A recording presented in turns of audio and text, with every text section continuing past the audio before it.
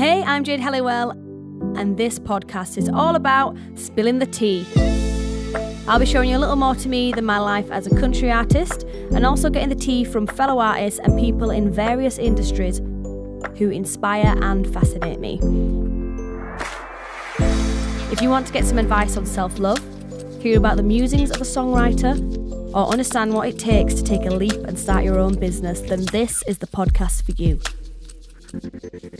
As casual as two friends sharing the goss over a glass of their favourite gin, pour one for yourself and join me as I find out what's the G and T.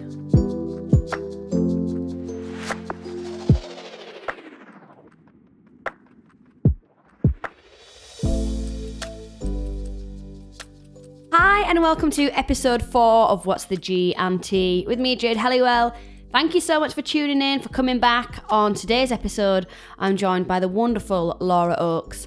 We'll be chatting all about her life as a songwriter and an artist, a time on tour with Tom Walker, what country music means to her, and how we got to know each other. So pour yourself a drink and settle in.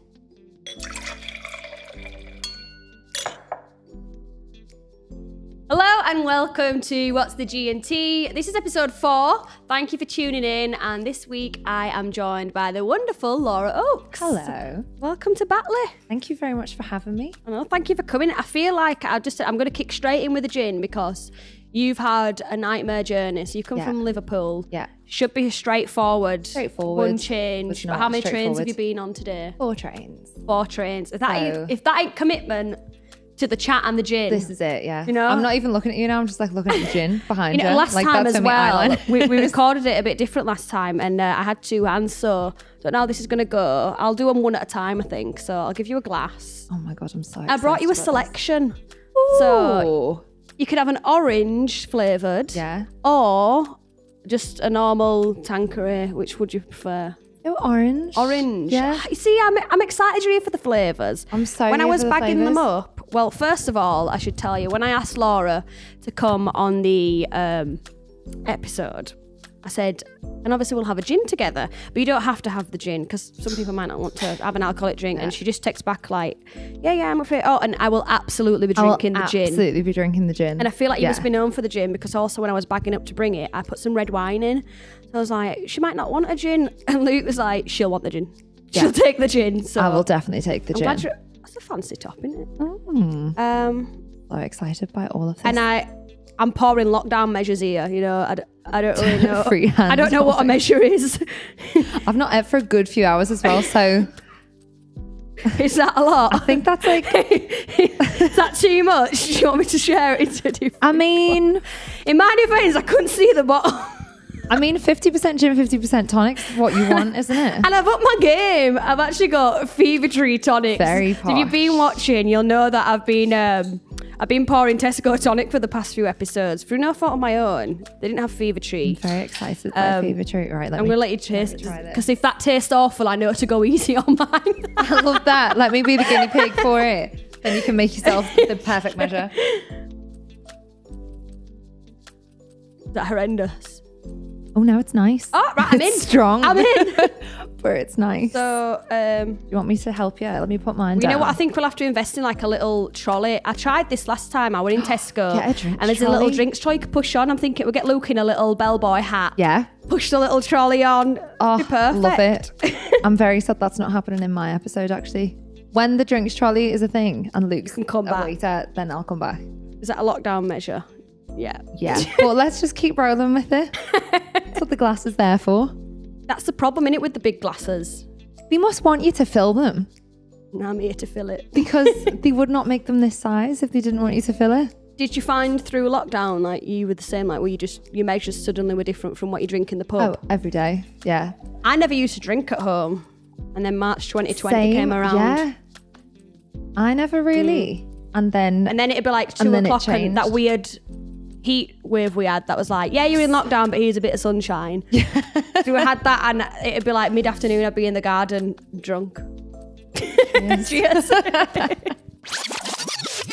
Just a little reminder that if you are enjoying the show, you can catch a visual version of this episode up on my YouTube on Wednesday at 6 p.m. Go ahead and search for Jade Helliwell. Hit that subscribe button so that you don't miss it.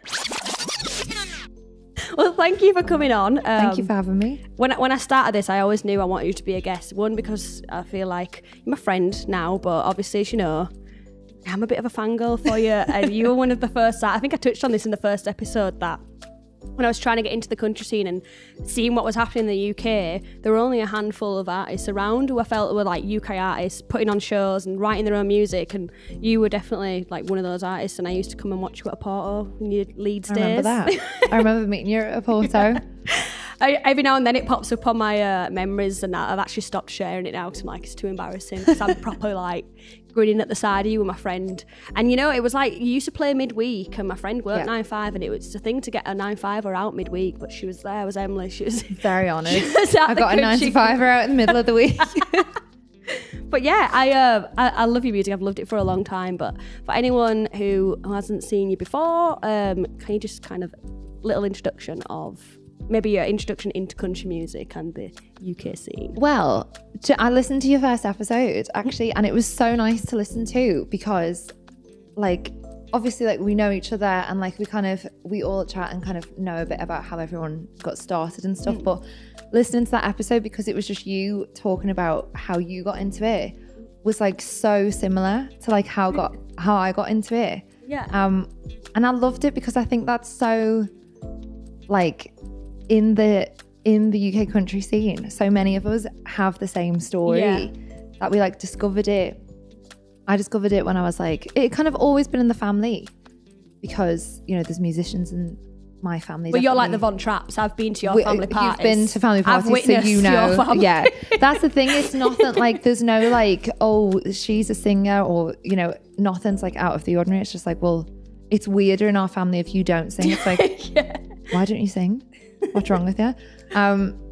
So yeah, so you know where it's like, but that kind of, that I'd always sang, and country music had been around because kind of that Liverpool kind of Irish family connection thing. Like there's a lot of country music like in it, so stuff like Patsy Cline, and all that kind of era of country was around a lot, but I didn't really register that it was country music and this is different to it, because I'd grown up around it.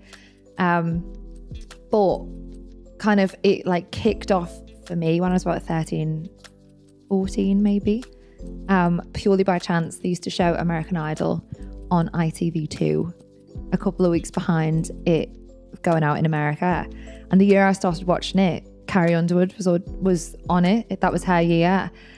And obviously in America, it was nothing out of the ordinary for them to be singing Martina McBride songs and the Chicks songs and stuff. But I'd never heard anything like it before.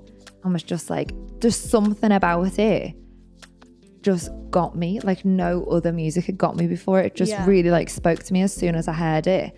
And like good old days of like YouTube when it was in its infancy, like that was my only route to listening to what was happening. YouTube and the recommended list, and I used to order CDs off Amazon, and weirdly they seemed to take ages to come then. I don't know if they were bloody imported or something, but same, like I used to go into the country section in HMV in Liverpool at the time, was like guarded off, like in a little room on its own, because like no one would go in ashamed. there. Yeah, it's like you must walk through the door of shame to get to the country section. And it was tiny at the time, and every week I'd go in there, and like you pay well over the odds anyway for a CD, because it was imported from America, and there was like one of them in the country, and it'd just be me every week in there going up to the counter being like, is this Carrie Underwood album coming out in like 2 weeks time? Please can you order it in? And they'd have to order in stuff for me, because it wasn't just like in a shop the way it is now. And obviously streaming, I'm old enough to predate streaming. I know, I'm saying this on that pod, because like when I started singing and I got my first recording, I'm that old that it was on a cassette, like, and you used to wind it up with a little pen in the middle. Did forgot about that. The streamers don't know. They do not know. But yeah, that was, so it was like, I mean, it's come a long way, the country scene now, but that's kind of, it was just purely by chance that something about it, like I was starting to sing anyway, but I'd never really thought about singing country before. Just absolutely loved it, and I think it was the songwriting and the storytelling that just really spoke to me at the time. Yeah.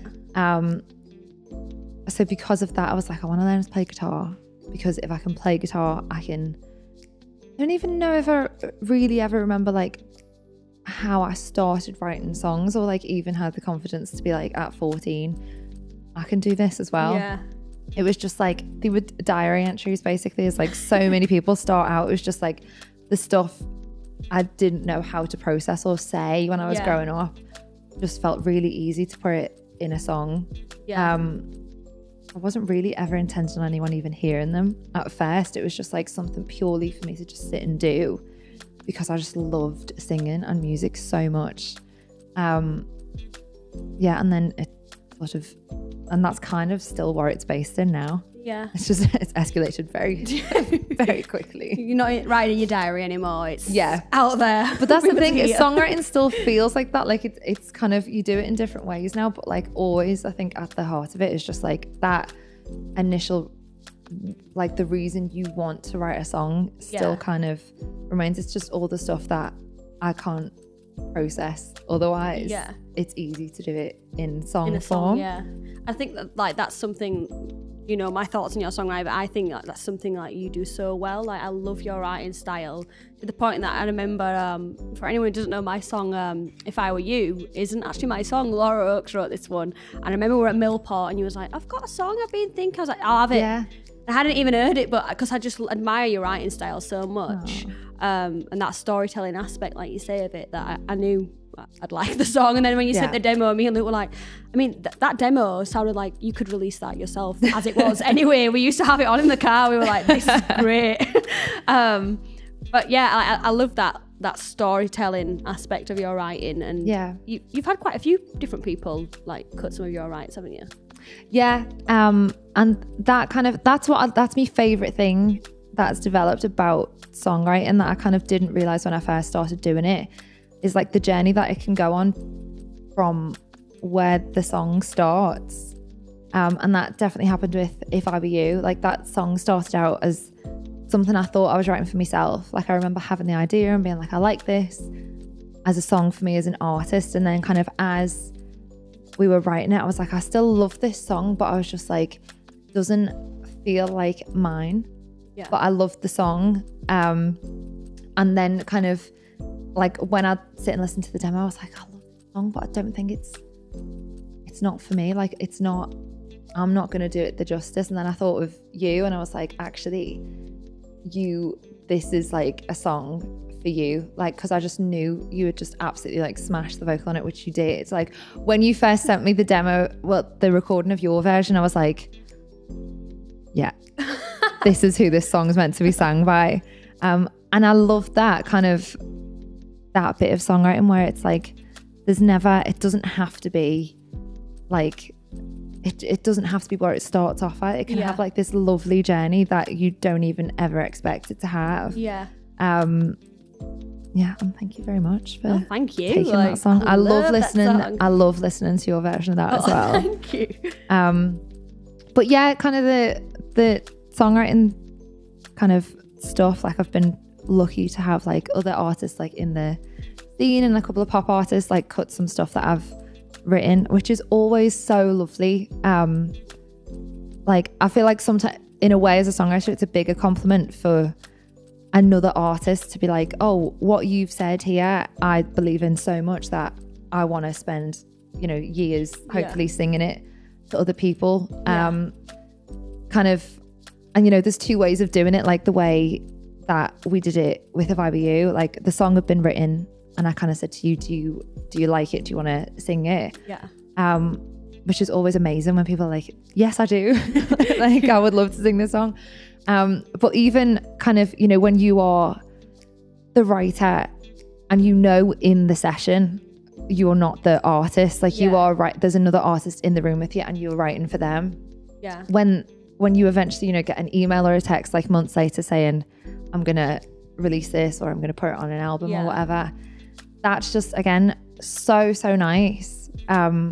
Because I feel like as a co-writer, when you're not the artist, it's like a challenge to kind of like work out what the artist's trying to say, and you have to get them as close to where they want to go with the song as possible. Yeah. And when they cut it and release it, it's just like, oh, we got there. Got it right, like, and it's kind of, yeah, I just love that about it. It's almost like you're like acting it, like when you're in a room and you're writing for someone else, you switch into their mindset and like their personality. Yeah. Because you want to write from what they would say or and I think, like you say, in songwriting, in co-writes, it's so important as well as a writer to be able to, if you are writing for yourself, to speak up and kind of say, well, I wouldn't say that word, or I wouldn't use that phrase, I wouldn't say something that way. So it's definitely a challenge, like you say, to write with someone and switch into their outlook on a song and get it right. So yeah, that's great. I mean, we wrote one together a couple of months ago on Zoom. Yeah, I actually played that for the first time at Country on the Clyde.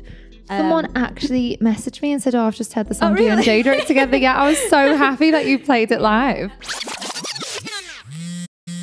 Just a little reminder that if you are enjoying the show, you can catch a visual version of this episode up on my YouTube on Wednesday at 6 p.m.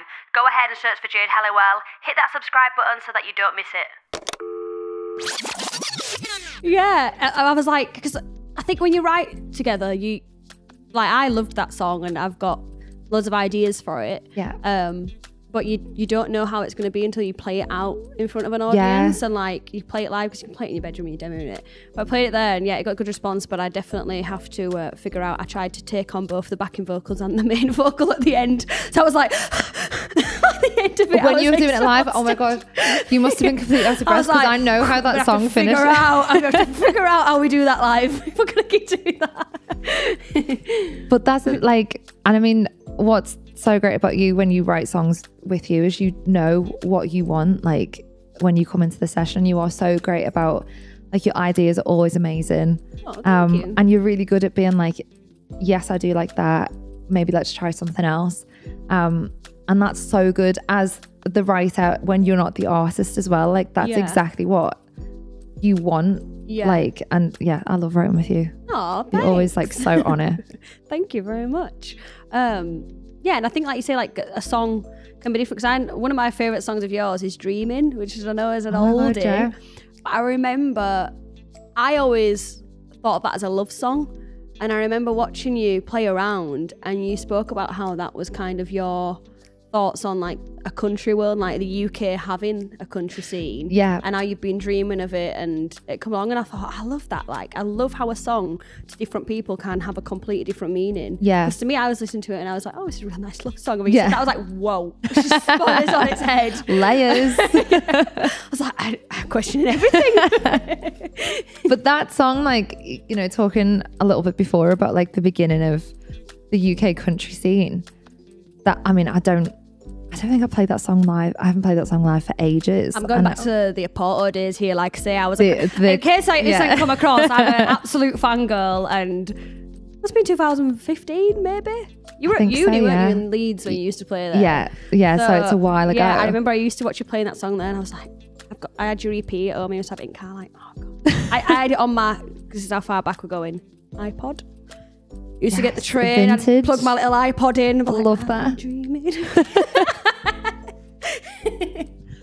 But that song, like, when I think about when I wrote that song, like, I think I just left uni, and like the UK scene was starting to become a thing. Like, people were starting to find each other. Yeah. When we'd all just been sat in our own little corners of the world, like thinking we were the only ones listening to it in the UK. And I just like, it just, when I do listen back to that song, like, I can just hear how much like excitement is in it, that I'm just like, oh my God, this thing I never ever thought would ever happen. Like, I didn't like, growing up, like, there was no way I thought country music was going to be where it is today here. Like, I'm still just like, how do we have this amazing scene that we're all part of? So listening back to that song's funny, because I can just hear like we were all at the very beginning of like the journey that country's gone on in the UK, and just like the excitement that you can so clearly hear like in that song is just like, very cute. So you say like it's grown a lot since then. You played C2C the other weekend. So do you think, like, let's go back to like 14, 15-year-old Laura. Would your mind be blown thinking you're playing a festival out with so many people who just love country? Yeah. I was actually thinking this on stage as well at C2C. It was our last set of the weekend on the Sunday. And kind of, we were like kind of coming to the end of the set and I was like, right, okay, it's gone well. I can kind of have a minute to just like really take it in. Yeah. And it's so mad. Like I wrote a song that I released a couple of years ago. It was the title of my EP called How Big Is Your World? And that song is kind of all about just being still completely in awe, like every single day that I get to do this. Yeah. You know, kind of from growing up just thinking there's no way wouldn't this be amazing? But kind of having a very real head on my shoulders at like 14 and 15 and being like, but there's no way this is actually ever going to happen. Yeah. And then it happening. And just being like, oh, yeah. How did I get this lucky to be part of like this scene? But yeah, C2C was amazing. And I think because we've had so long away from it, obviously it hasn't ran for like the last 2 years. It was just, I really like to kind of, it's the first gig I think I've probably really done of my original stuff where I've been like, you know, there's been that many people there and everyone's been so up for just all being together again. And it was just, it was quite a thing. It was a bit emotional, just being like, oh, we're back. Yeah, I can imagine. Yeah, we had Gary Quinn and Carl Hancock were on the last episode, and Gary had played at C2C as well. And I said, "What was it like? Like, could you feel like the buzz in the air? Could you sense in London that?" Because we went out to the Glasgow one, but we only caught like a couple people on the night because we were doing the Country on the Clyde event and the after parties. I said, in London, could you feel that buzz like through the day, like the stage, like everyone's back? And Gary said he went to the Songwriters Out on Thursday. Said, and immediately you could tell like everyone was ready for that weekend after 2 years of not going. It was just, you could feel it in the air that people were like, we're back. I same. I felt it like from the second I walked out on stage. So I was like, oh yeah, here we go. Like it's we're all home. Like, and it just felt so nice and like really weird that it was like nothing had ever happened. And I think people needed that actually, to just be there and feel like not even be thinking about what, you know, stuff that's happened or why it couldn't happen like the last 2 years. It was just like so feel good and amazing. And just really nice to be back doing it.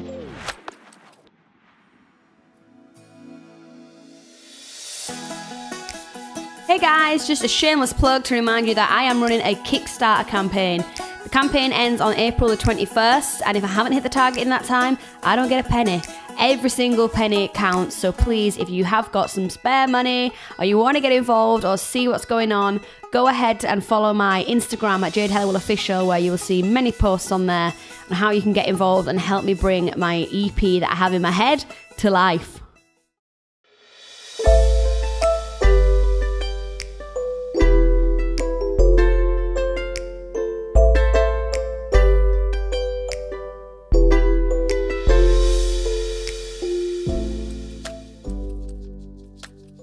Like you said, so we've been off for 2 years for the pandemic, and throughout then you released your EP, which, how weird that the title just seemed to sync so well with the timing. I know. The How Big Is Your World EP. And at that time, like physically our worlds were as big as our bloody living rooms, weren't it? And like the way we were living. But I love that EP, and obviously it's got my favourite song ever on, Learn to Be Lonely. My mum's, I think you signed my mum a birthday EP, did you remember? Still like pride of place. But when you released that through the pandemic, I think especially that song kind of made people stop and think, and because you did kind of look back at what is important. Like obviously it was awful that everything was shut down, but the things that were important were your family, like your friends, your health. Like definitely having a roof over his head still, like, especially I think as musicians, like to wake up one day and have your entire diary cancelled and wonder how you're going to make any money. The world seemed a little bit small then, but you still released the EP and people loved it. How did you find releasing in the pandemic? It felt, just that title alone, it felt so unlucky. Like that week I was just like, well, this is the worst possible thing it could be called, isn't it? But I think that worked really well. I think it was the best thing it could have been. In the end, it kind of... It was like you knew it was coming. I know. Yeah, then it was quite weird. I was like, oh my, did I foresee this when I was writing it? But it was a weird one because it felt like really unlucky at the time. And obviously, like you say, everything just got cancelled. And because we'd known the EP was coming out in March, 2020, from like the September, October, the year before, we'd been building up to that moment. So like, and then to have all of that stuff just gone, like that would build up to, just felt so unlucky at the time. But like you say, the thing that, again, what I love about songs is that it can be written about one thing, and then as you live with it and things happen, they take on totally new meanings. And that song obviously was like, the idea of that came to me because I felt so lucky to get to physically travel to all of these amazing places because of what I do for a living. But the real heart of that song anyway was that you actually don't need to physically go anywhere for your world to be huge. Like if your mind's open to accepting stuff and people, kind of, you can just be in your living room and your actual world can be massive because like you said, we were all sat in just our living rooms and gardens for like a year. And it was some of the best of humanity I've ever experienced at that time, when no one could go anywhere and there was no holidays or travel or things to go and do. It was just people getting each other through. Definitely. And that actually, when you think about the song in that respect, it's like, oh, actually fit really well. It fit really well. And but I just love that about songs where they just take on these new meanings that you didn't even know was in there. I think it was always what I was trying to get to with it, but I kind of didn't even realize that that's actually what I was trying to say until it happened in real life, like 2 years after writing it. And I was like, oh, thanks world. This is actually what I was trying to say. So kind of what felt very unlucky at the time actually ended up making a lot of sense. In a way. That in general with like lockdowns and stuff, like it, when it first happened, I think we were all like scared, and it's one of those weird things, isn't it? Like I think whoever you talk to, like in years and years to come, everyone's going to remember where they were when the world went into lockdown. Like when that notice went out, like I myself know I was on a hot tub weekend in North Yorkshire. That must have really put a damper on things. It was so we got there and we went for a meal in the afternoon, and this guy served us and he was very professional. I was like, what can I get you? If you could sanitize your hands on the way in, blah, blah, blah. And because we were meant to be in Dublin, but it got cancelled because it was like the start of things shutting down. So we went there and the plan was to stay in the Friday night and then the next night go out into the town. And we got back on the Friday, that's when Boris Johnson came on. He said at midnight tonight, all bars and clubs will be shut. So we were like, we best go out tonight, make the most of it last night. So we went back to the bar where we'd eaten.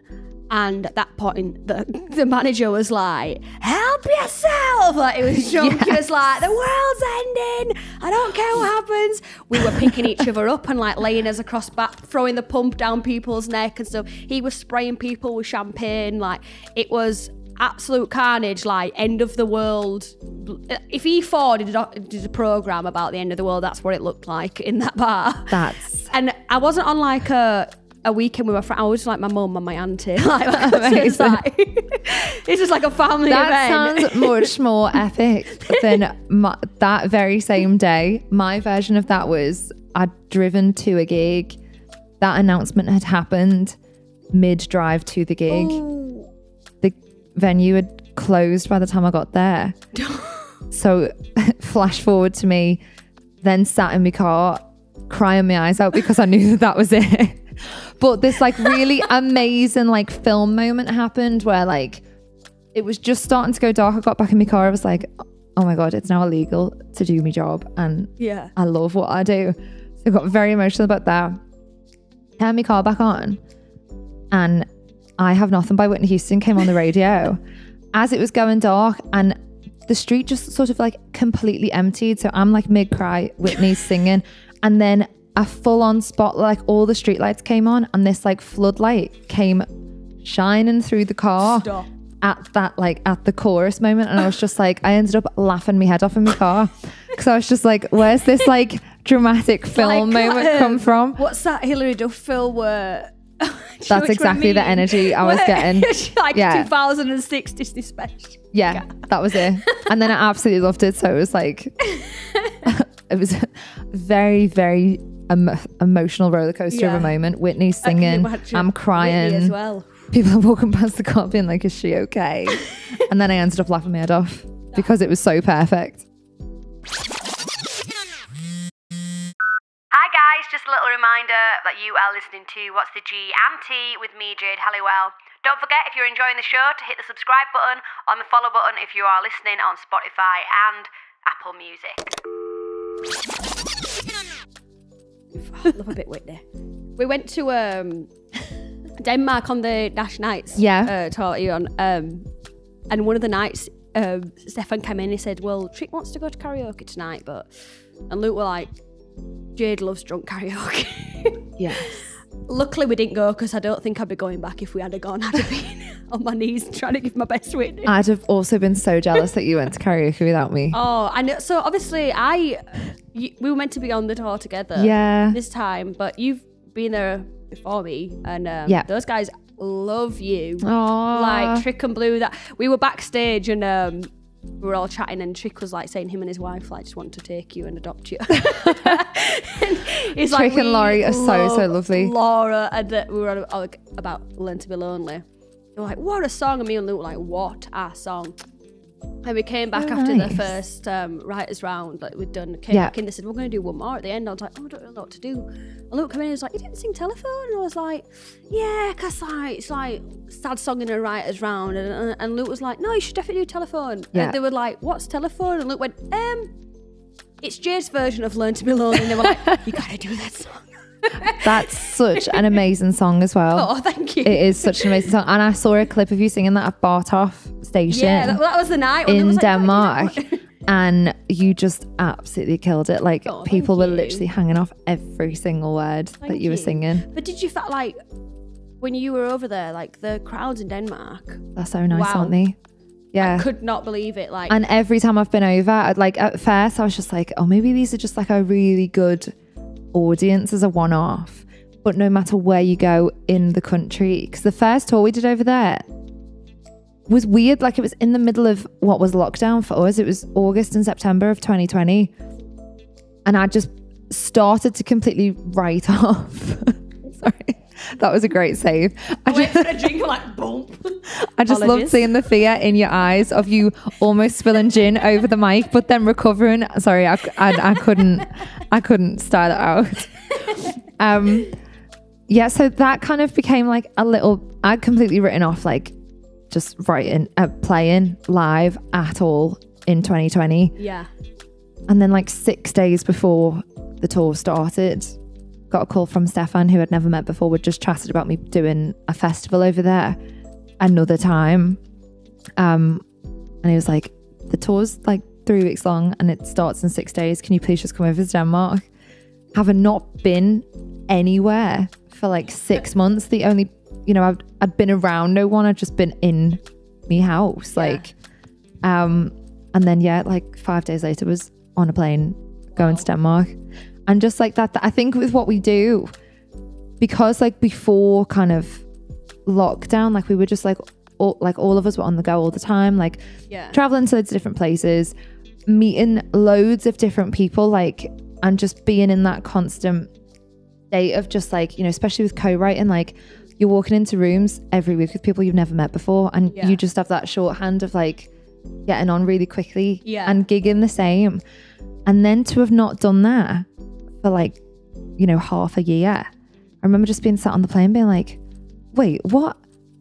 This is weird. Like, what am I doing? Like, just going to another country to play music. And honestly, it was like the best tonic for that year ever. Like, to actually get out and play to audiences that listen to everything, but are so receptive as well. Like, normally with quiet listening audiences, like it's not like they're reserved, they're just listening. Yeah. But then they're so lovely and vocal about the stuff they like. They're just the perfect audiences. And because that tour is a writers round tour as well, it's just, they're my favourite shows to play. Just like anywhere, anyway, because you can have that connection so much more than you would normally, you know, at a festival or like a headline set where there's that kind of, you know, it's an up kind of full band kind of thing. So there's that separation. But with, writers round stuff, you can kind of, there's almost no barrier between you and the audience, which I just love. They're my favourite shows to play, and they're my favourite shows to go and watch as well. Like I love when you see, I was talking about this the other day actually, when you just see the writer sing the song that they wrote for someone else, like I just love that so much. I think it's so special. People through those rounds, like me and Luke love listening to Jessie Alexandra's EP. Yeah, she's like, I Drive Your Truck, and Mine Would Be You, and like I would have never really known who she was if I hadn't have seen her at the C2C Songwriters Night. And then, like I say, I'm a fangirl, so I did stalk her all week and I watched every single set she did and queue up for a CD. I love that. I actually queued up for a CD and they'd run out of them by the time I got there, and I was like, what? Oh, and one of her team must have took pity on me, and then she was like, wait, took one out of her handbag and was like, you can take this. That's amazing. I still got it at home. But, and I love her. I love her writing. Like, what an incredible writer. Yeah, but, like absolutely. You say, I wouldn't have known of her if I hadn't been to those kind of gigs. Yeah. And I think that's one of the beauties of a writer's round is you, totally. And you'll hear someone play something, you're like, I know this song. I didn't know they wrote that. And then you're just looking back over their catalogue on like Spotify. And the good thing obviously at Spotify at the minute has those like written by playlists now. Yeah, which is such a good feature. Yeah. Yeah, I definitely agree with some of my favourite shows are the writers' rounds. Yeah. That's the thing, it works so well that in Denmark, and we couldn't believe it, like the crowds, and like I feel like I'm a bit of an oversharer, but on stage, like I don't feel like I'm someone who like cries on stage or like really opens it, like I'm there to perform. Yeah. But going over there was a little bit, I'd never been to Denmark before, and you'd like told me how amazing like all the guys were on the tour and like how amazing the audiences were. But I was still a little bit nervous thinking, will my music translate? Like, will people, and especially with this accent, like kind of when I'm talking, people understanding me. So I was like, will it come across, like, especially in a writer's round, because half of it is singing and half of it is speaking and joining in with who else is on stage and just being, I think, like having like your barriers down and letting people really see you. Yeah, it's really like quite a vulnerable thing. Oh, I think the same as well. Yeah, kind of when I first started doing them as well, like that was the bit.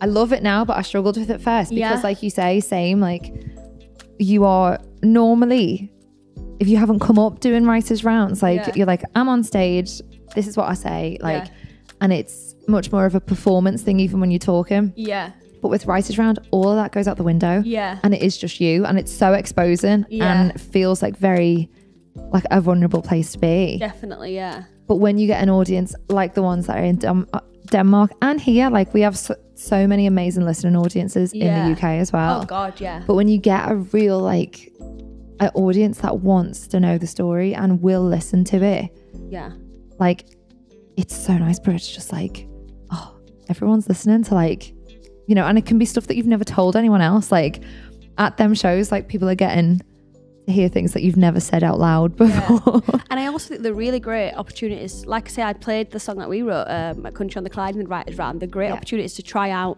songs that you've just written. Yeah.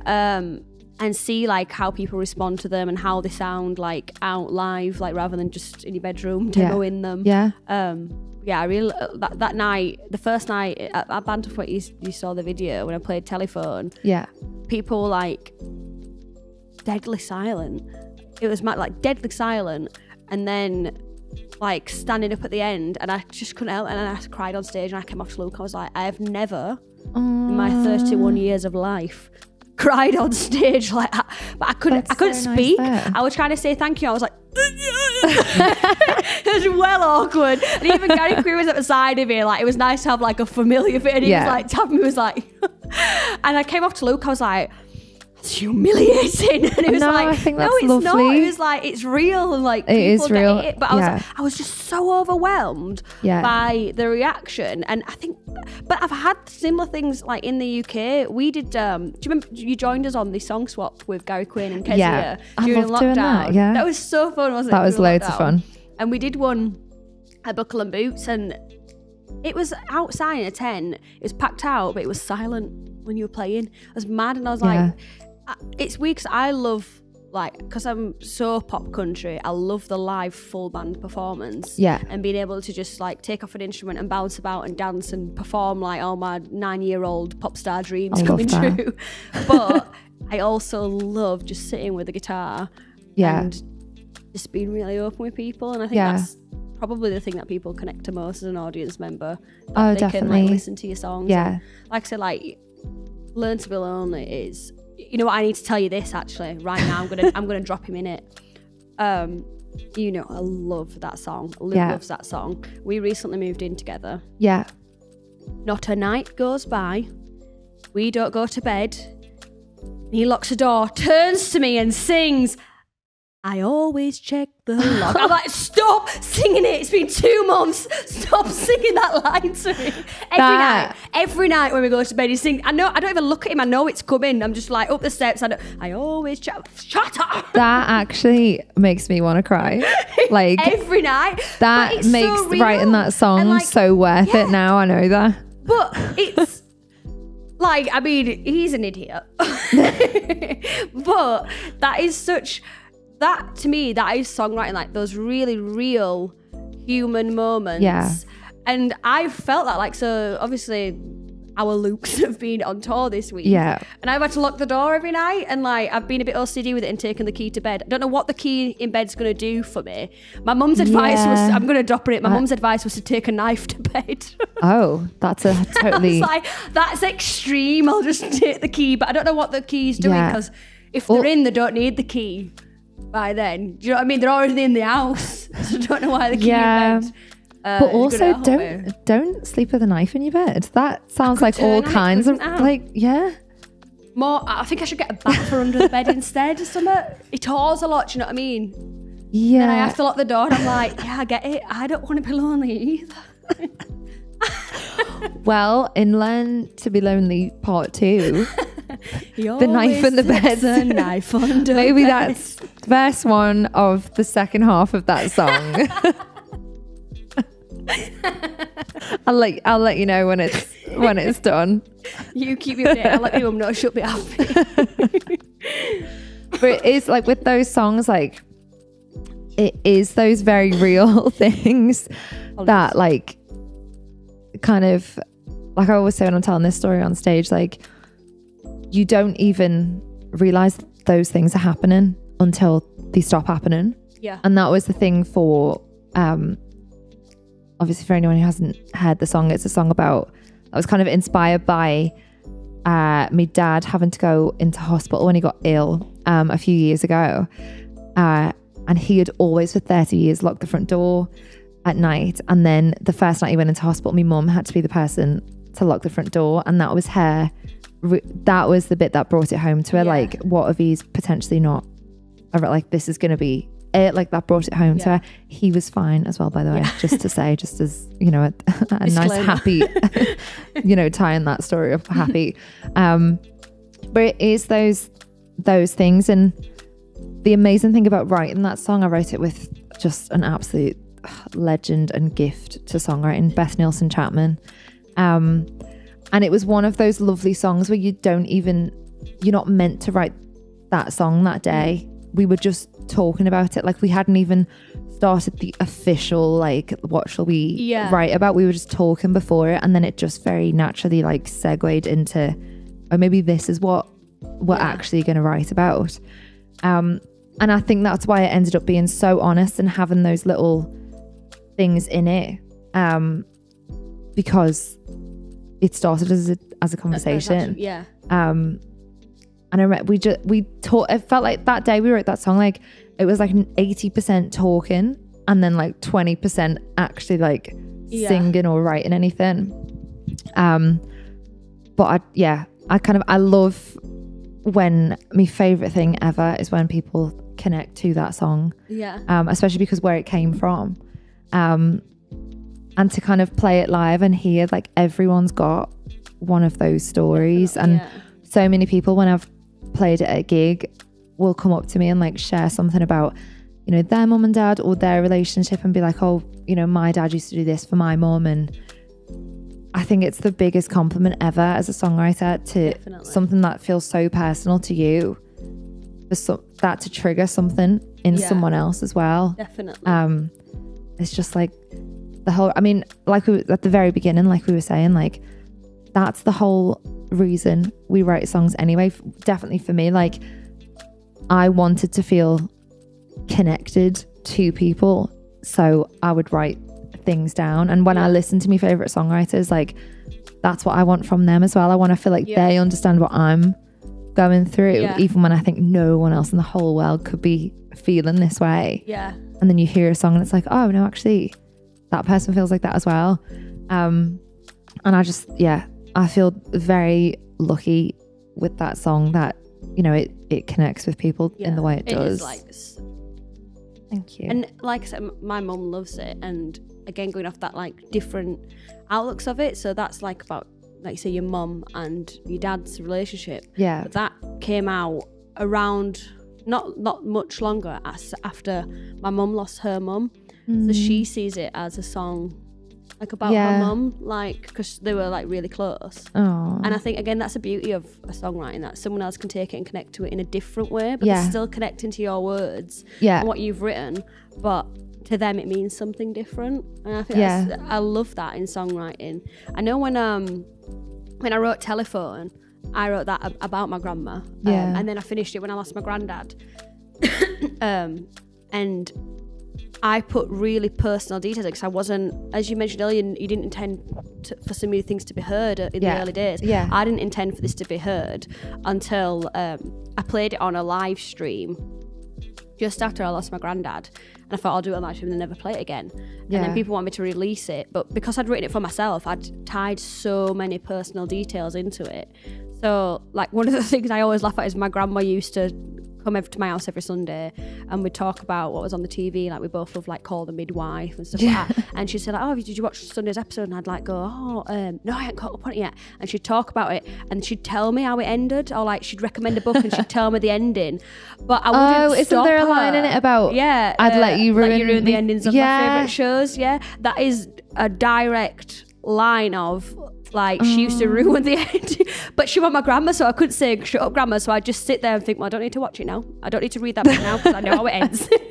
And I just accept it. And like they came to my house every single Christmas, my grandma and granddad, and then that first Christmas without my grandma, it was a definite shift in Christmas Day. It was completely different, and she was very, very missed around the table. So we miss you around the table Christmas Day is a direct thing from my life. I didn't expect it, so I didn't think people I'd connect to it that much because it was so specific to my life and my loss. But what I've weirdly found is it's actually the song that people relate to the most out of anything I've ever written, even though it's got those kind of lines in. Like literally, and that blows my mind that people can take something that, like you say, like the checks the lock on the door is specific to, that is how your mum and dad's relationship works, but people can connect to that so deeply. And I think that is just one of the most beautiful things about songwriting. And I was kind of similar to you. I started writing when I was younger, really bad songs. I was like 13 that I'd sing with my cousin in his bedroom, but I didn't start taking it serious until I was like 19. And even by then, like there was almost this like embarrassment around it. Like I didn't want people to know that was how I felt about things. So I'd be like, oh yeah, it's like country and it's like stories and like it's not real. And I'd kind of like talk over it because I was a bit embarrassed to play the songs for people, if that makes sense. But I get that. Then as you get a bit older, to be able to actually share it and say like, no, this is how I feel, and I think you feel the same way too, and how people say it to you is just a massive compliment. Oh, massively. And like another thing, like I'm proper fangirl I love about your songwriting is your chord changes. I'm a proper basic guitarist with like 4 chords to my name. But I love your chord changes, are always unusual. Like, I feel like when we write together as well, you just, I'm like, what's that? Like, writing together. I go to Luke and I'm like, can you demo the guitar for this? That's just, that's me and me eternal quest to be Randy Newman, I think, and getting maybe 25% of the way there. But I will take that 25%. Yeah, I mean, it kind of, all that stuff is just fully born out of just loving those kinds of songwriters. Like, yeah. Obviously, I grew up listening to a lot of country, but a lot of like 70s singer-songwriter stuff as well. So a lot of Randy Newman, Stephen Bishop, Andrew Gold, a lot of early Elton John stuff. And just like all of them, just like really rich chords, like really like romantic sounding songs. I just absolutely love. I love it. Like I keep referencing Learn to Be Lonely, but the chord change, like you just don't expect it, but it works so well.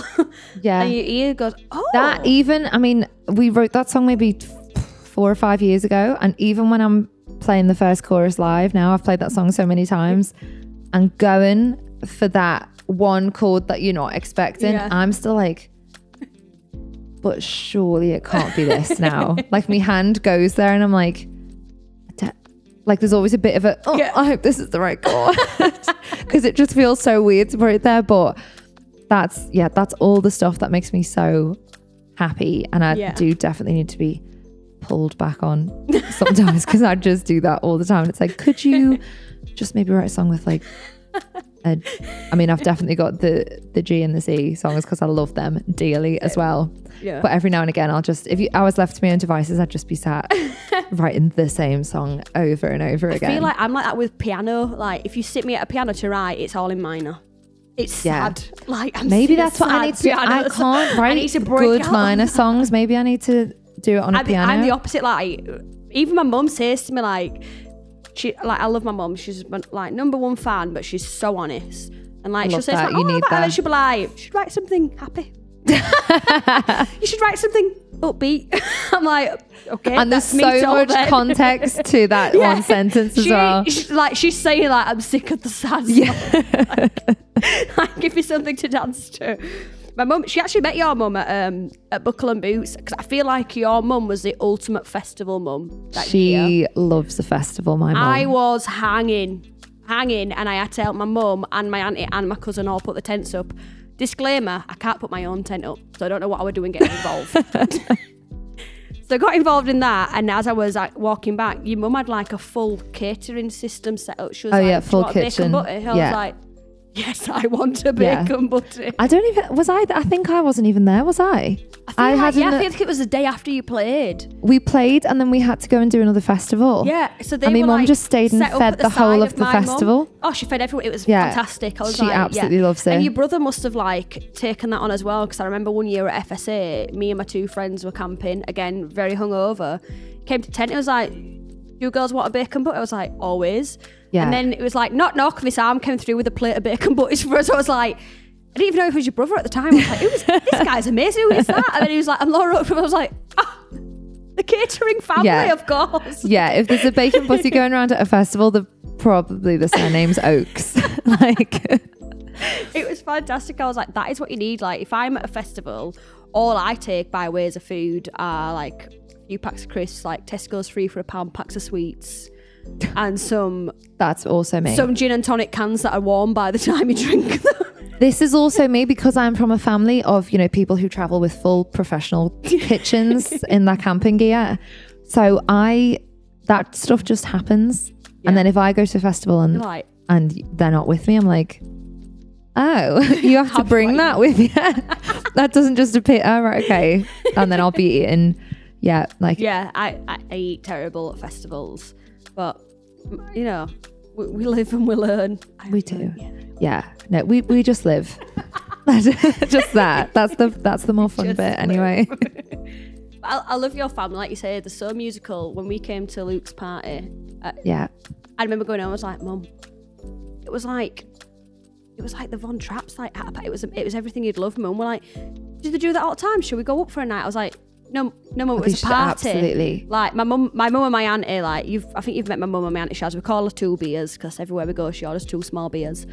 Oh yeah, my mum will do this as well. Like she would never be seen drinking a pint, but she'll have 2 halves at the same time. God, yeah. Yeah. Like when we go on holiday, no matter what time it is, it was like, oh, we'll have a full English. She'd have a toast and 2 small beers, please. Everywhere we go, 2 small beers. So they love a night out and love Liverpool. Like Luke says to me every Christmas, mix it up, because every birthday or Christmas or Mother's Day I just like pay for my mum a hotel and we just go to Liverpool for the night because she loves it. Oh, love it. And Luke's like, mix it up. I'm like, why? No. Why though, if that's what she loves? No, and can you please let me know the next time that happens, because I'm going to come. I'll have 2 small beers with me. I'll have my mum. Same. And exclusively for one night only. I'll just be on 2 halves all night. Yeah. And I was telling them about the party and they were like, we need to go for a night. I was like, no, it was a party. Like, that's not just what happens in the club. That's also just a Wednesday in my family as well. Like any given Well, I feel like Wednesday. What I'm taking away from this is I need to be my mum and my auntie 2 small beers and Ishaz up and have a night out with your family. I mean, that's reason in my family, like that would be reason enough to be like, oh, we'll just have a party then. Jade's bringing her mum, so we must just have definitely a party. We love Liverpool. We go all the time. I went a couple of months ago and we went to Only Fools and Horses bar. Oh, I've not been to this, but I have heard about it. Is it amazing? Have you watched Only Fools and Horses? Yeah, of course. Yeah. Right, then you're going to love it. So all the cocktails are themed, right? Yes. And I'm going to show some video evidence afterwards. I might attach it to the end of this. You can go to the bar and do the fall through. There's like a beam, there's like an inflatable bag that you fall on. Right?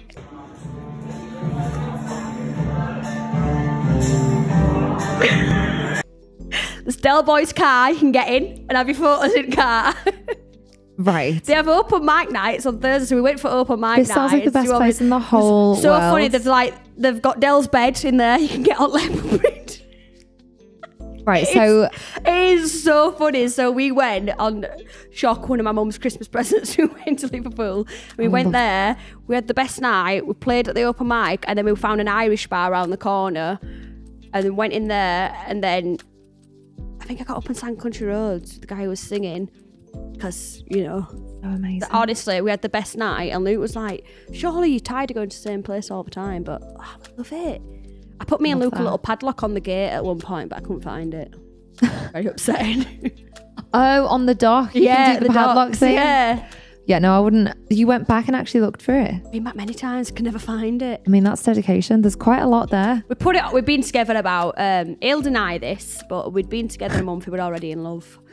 I feel like I'm getting such an insight, like deeper than I've ever got in your relationship. I'm loving this. I feel like a psychologist. Continue. You can dissect it. So we've been together about a month, and I did a tour with Emma Moore and Amy Westerday. So we did like a writer's tour on like 4 or 5 dates, and one of the dates was in Liverpool. We were finishing the tour, so Luke came to the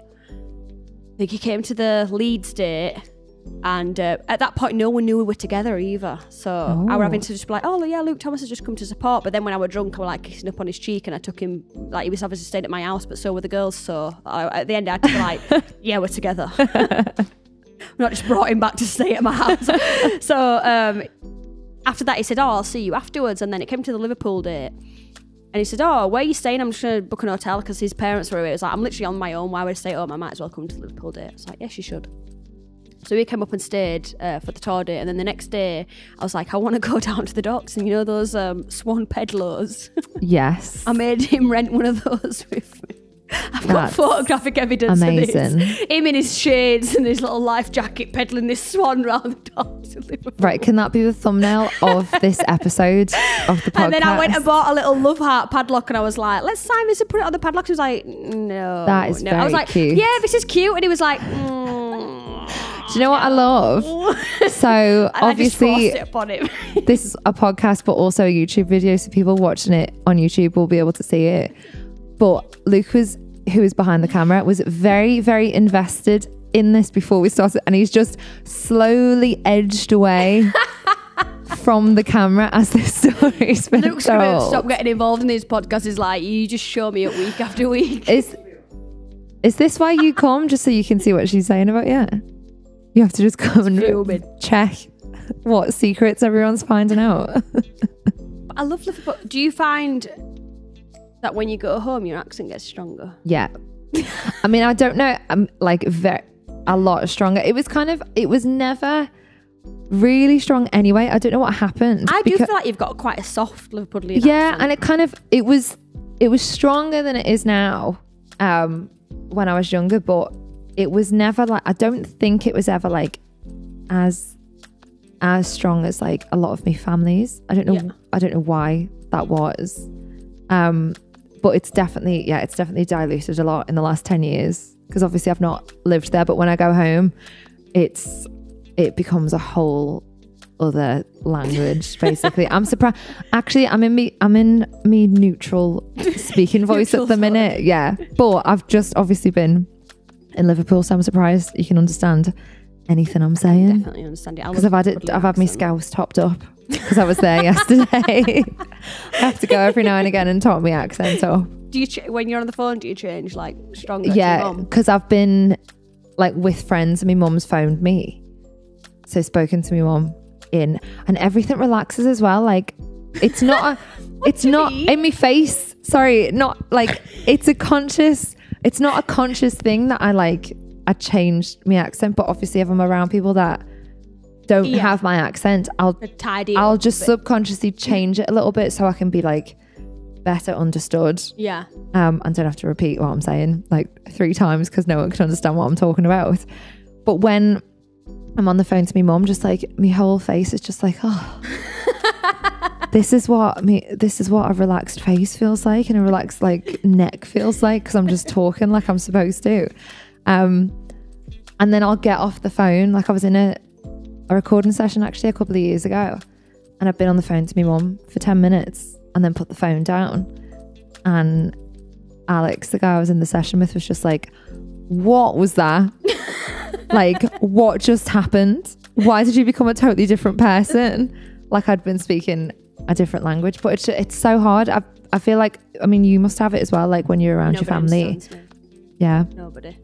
But like, I get what you mean, like you try to tidy it up around. Yeah, like, and it's not even a conscious thing. Yeah, but if you're spending time with short periods of time as well, of like with lots of different people, and a lot of me friends are from all over the place, but like I went to uni, even though I went to uni in Leeds, was around a lot of southern people. Yeah. So it's kind of just like formed into this odd. People can sort of go, oh, I'm guessing from somewhere in Merseyside. Yeah. They always like cast a wide net in case they offend me. They're just like, are you from the northwest of England anywhere somewhere? And then I like kind of pinpoint it for them. Yeah, but it definitely goes a lot stronger. Yeah. When I go home. You've been on tour recently with Tom Walker. Yeah. So when you're touring like that and you're going all around, yeah, you find that you have to like tidy it up around the crew who you're touring with yourself, or just like if you're out speaking to people in like the different cities? I think it naturally does that thing where it like, I will again subconsciously just like kind of like de-regionalize my accent a little bit because in that band as well, the band and crew, like we're all from all over the place. So we've got like York, London, Welsh, a couple of Liverpool guys actually, which is lovely. Some people from Newcastle, some are from Lincoln. So like we're from like all over the country. So it does tend to just like keep it just where nice and neutral. Yeah. And again, it's not even a thing I notice happening. It just kind of, it's just formed into this weird, what even is it accent over the years. How was the Tom Walker tour? It was really good. We finished on a couple of days ago, and it was amazing to be back on tour. It's the first like full length tour I've done since gigging's come back after the pandemic. Right, okay. So I've done shows and festivals and stuff, but that was the first like full. It was, I think we were away for like 2.5 weeks and just doing it night after night. Yeah. And there's just nothing can replace that when you get to do it every single night. Yeah. And And it was just so nice I to saw be back some and doing of it. your pictures as well. You're on the electric as well now, aren't you? Yeah, on electric guitar. So, it looks so good. backing vocals, electric and acoustic guitar. Yeah. Which is so nice, and kind of they're just absolutely lovely to work with, and it's so nice to be a part of it. Yeah. And what's nice as well, it's a totally different style of music to the stuff I write. And it's like different audiences. And different audiences, yeah. So it's kind of, I started singing and I started playing because I just love music in whatever form. Yeah, regardless of genre. Regardless of genre. So like country stuff will always make me so happy. But if it's generally like stripping all of that like genre and style stuff away, just if you can spend your time around musicians that love what they do and you love playing and singing with them, like it's just, I don't care what labels on it, like I'm in. Yeah, count me in. So I feel very lucky to get to do the two things side by side as well. That's really cool. Definitely. So what else have you got coming up this year? So we've got some festivals coming up with my stuff. So I'm doing a solo show in Cottingham for Cottingham Folk Festival actually on Thursday the 25th of August. I'm also taking my Laura Oakes hosts in the round, which is at like so far just been for radio on Countryline Radio. We're going to be bringing that to the British Country Music Festival in September. And hosting a live writers round there, which I'm really excited about getting to do. And then loads more writing. Obviously, I'm always writing, and then hopefully release some stuff. That'd be nice. Definitely.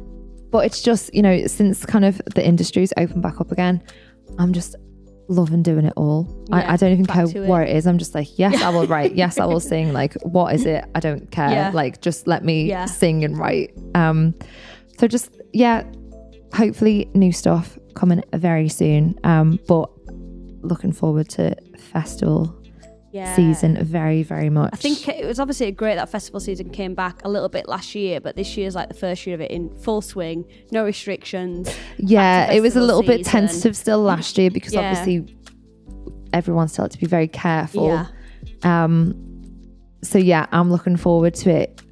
Us getting our fairs proper, like not needing to be so careful. Kind of where people can just like have a good time without all of that worry hanging over them. So yeah, I can't wait. Oh yeah, absolutely. We'll have to definitely try to get over to Cottingham as well, because we don't live too far from there. Yes. I also want to see I think the first time we played Cottingham Folk Festival, the chippy there thought we were a lot more famous than we were. So took our picture, because they have anyone that plays there that's like famous, they take pictures and put them on the wall. And because we said we were playing at the festival, they were like, oh, let's take a picture. Max Spielman's over the road. We're going to get it developed tomorrow. So it's me, Luke, my drummer, and Pete on guitar, all stood outside. And someone sent me an actual picture of it. Like, it was there. Like, our photo is now hanging up behind the counter of a chippy. So I've basically, it's a great gig. I'm looking forward to playing the gig. But 50% of it was like, I really want to see if my picture's still behind the wall of the chippy. So if anyone's from the Cottingham area and is listening to this, please do let me know. Get to the chippy. Yeah. Definitely. So I'll definitely be making a stop there. Well, I might see you on the stage. I might see you in the chippy. We don't know. Yeah. But thank you so much for coming on. Thank you for having me. On What's the G&T? And and loved it. I know you had a nightmare journey, but hopefully this large measured gin made up for it. Yeah, I've completely forgot. The gin's definitely made me forget about it. Well, thank you so much for tuning in. And as always, if you are listening on YouTube, please do subscribe. If you're listening on Spotify, please do press the follow button. Go and check out Laura Oakes online. She's got music up and she's on Instagram and Facebook as well. And we will see you all again soon. And that is a wrap on episode 4. Thank you so much for tuning in to this week's episode of What's the G&T. Huge thank you to Laura Oakes for coming and joining me this week.